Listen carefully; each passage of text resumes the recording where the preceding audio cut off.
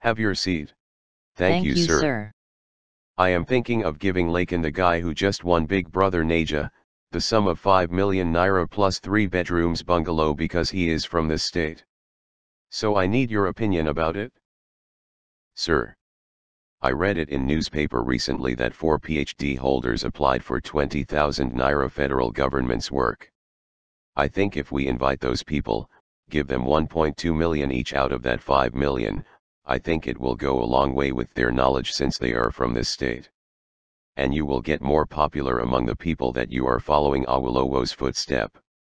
Rubbish you are saying. If they have knowledge or brain, would they be in that position? My dear, let me have your own opinion. Sir, I heard that some students graduated with distinction including in mathematics in one of our institutions. I think we can empower those best students with the money and utilize them in favor of our state. Shut up. Rubbish. Are they the first ones to graduate with distinction? Or would they be the last ones? I think you both disappointed me today.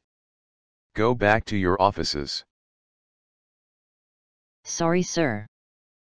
We are sorry, sir. How could he give someone 5 million and bungalow house because he was locked inside house with his colleague?